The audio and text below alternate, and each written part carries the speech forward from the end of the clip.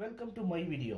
ನಾವು ಈ ವಿಡಿಯೋದಲ್ಲಿ ಕರ್ನಾಟಕ ರಾಜ್ಯದಲ್ಲಿ ಹೊಸ ಪಠ್ಯಕ್ರಮದಿಂದ ತಯಾರಾದ 10ನೇ ತರಗತಿ ಗಣಿತ ಪಠ್ಯಪುಸ್ತಕದ ವೃತ್ತಗಳಿಗೆ ಸಂಬಂಧಿಸಿದ ವಿಸ್ತೀರ್ಣಗಳು ಪಾಠದ 5.3 ಅಭ್ಯಾಸದ 9ನೇ ಪ್ರಶ್ನೆಗೆ ಸಂಬಂಧಿಸಿದ ಉಪಕರಣವೊಂದನ್ನು ನೋಡುತ್ತಿದ್ದೇವೆ. ಈ ಉಪಕರಣದಲ್ಲಿ ಕಾಣುತ್ತಿರುವ ಚಿತ್ರದಲ್ಲಿ ದೊಡ್ಡ ವೃತ್ತದ ತ್ರಿಜ್ಯ r ಆಗಿದೆ. ಹಾಗಾದರೆ ಈ ಚಿತ್ರದಲ್ಲಿ ನೀಲಿ ಬಣ್ಣವಿರುವ ಭಾಗದ ವಿಸ್ತೀರ್ಣವೆಷ್ಟು ಎಂಬುದನ್ನು ನೋಡೋಣ. ಮೊದಲು ಕೊಟ್ಟಿರುವ ಆಕೃತಿಯನ್ನು 2 ಅರ್ಧ ವೃತ್ತಖಂಡಗಳಾಗಿ ವಿಭಾಗಿಸೋಣ.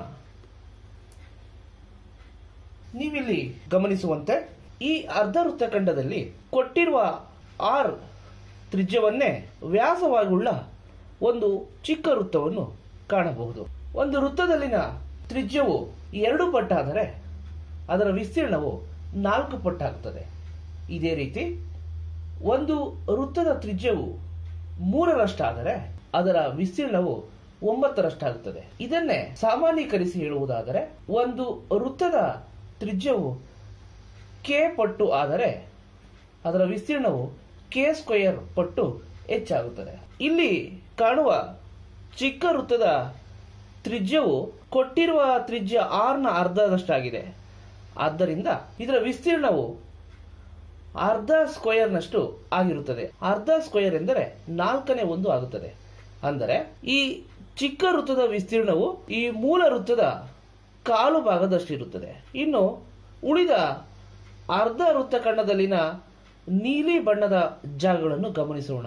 ಇದರಲ್ಲಿ ನೀಲಿ ಬಣ್ಣದ ಜಾಗದ ವಿಸ್ತೀರ್ಣ ನಮಗೆ ದೊರೆಯಬೇಕಾದರೆ ನಾವು ಅರ್ಧ ವೃತ್ತಖಂಡದ ವಿಸ್ತೀರ್ಣದಲ್ಲಿ ಈ ಬಿಳಿ ಬಣ್ಣದ ತ್ರಿಭುಜದ ವಿಸ್ತೀರ್ಣವನ್ನು ಕಳೆಯಬೇಕಾಗಿದೆ. ಅದನ್ನೇ ಒಂದಿಷ್ಟು ವಿಭಿನ್ನವಾಗಿ ನೋಡೋಣ. ಸೊ ಇಲ್ಲಿ ಕಾಣುವ ತ್ರಿಭುಜದ ವಿಸ್ತೀರ್ಣವನ್ನು ಮೊದಲು ಕಂಡುಹಿಡಿಯಬೇಕಾಗಿದೆ.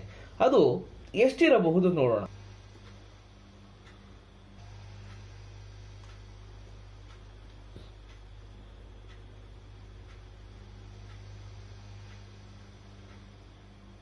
ಇಲ್ಲಿ ಗಮನಿಸಿ, ಆ ತ್ರಿಭುಜದ ವಿಸ್ತೀರ್ಣವು r ನ ವರ್ಗಕ್ಕೆ ಸಮನಾಗಿದೆ. ಅಂದರೆ ಆ ತ್ರಿಭುಜದ ವಿಸ್ತೀರ್ಣವು r² ಆಗಿದೆ. ಆದ್ದರಿಂದ ನಾವು ಅರ್ಧ ವೃತ್ತಖಂಡದ ವಿಸ್ತೀರ್ಣದಲ್ಲಿ r² ಅನ್ನು ಕಳೆಯಬೇಕಾಗಿದೆ. ಕೊಟ್ಟಿರುವ ಚಿತ್ರದಲ್ಲಿ ನೀಲಿ ಬಣ್ಣವಿರುವ ಭಾಗದ ವಿಸ್ತೀರ್ಣ ಎಂದರೆ ಈ ಚಿಕ್ಕ ವೃತ್ತದ ವಿಸ್ತೀರ್ಣ, ಅಂದರೆ ಮೂಲ ವೃತ್ತದ ಕಾಲು ಭಾಗ, ನಂತರ ಅರ್ಧ ವೃತ್ತಖಂಡದ ವಿಸ್ತೀರ್ಣ. ಸೊ ಈ ಎರಡರಲ್ಲಿ r² ಅನ್ನು ಕಳೆಯಬೇಕಾಗಿದೆ. ಆದ್ದರಿಂದ ಇದನ್ನ ಸಾಮಾನ್ಯೀಕರಿಸಿ ಹೇಳುವುದಾದರೆ ಈ ಚಿಕ್ಕ ವೃತ್ತದ ವಿಸ್ತೀರ್ಣ πr²/4, ಇನ್ನು ಅರ್ಧ ವೃತ್ತಖಂಡದ ವಿಸ್ತೀರ್ಣ πr²/2, ಇನ್ನು ನಾವು ಕಳೆಯಬೇಕಾಗಿರುವುದು r² ಅನ್ನು. ಈ ಚಿತ್ರದಲ್ಲಿ ನೀಲಿ ಬಣ್ಣವಿರುವ ಭಾಗದ ವಿಸ್ತೀರ್ಣ ಎಂದರೆ πr²/4 plus πr²/2 minus r². ಇದನ್ನು ಸಂಕ್ಷೇಪಿಸಿದಾಗ ನಮಗೆ 14/19 r² ದೊರೆಯುತ್ತದೆ. ನೀಲಿ ಬಣ್ಣವಿರುವ ಭಾಗದ ವಿಸ್ತೀರ್ಣ 19/14 r² ಆಗಿರುತ್ತದೆ. Thank you.